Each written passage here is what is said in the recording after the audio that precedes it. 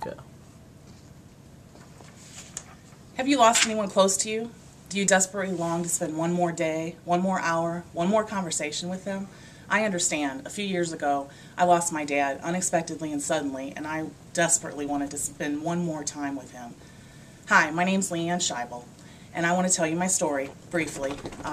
About 10 years ago, my dad died unexpectedly, and immediately strange things started happening all around us.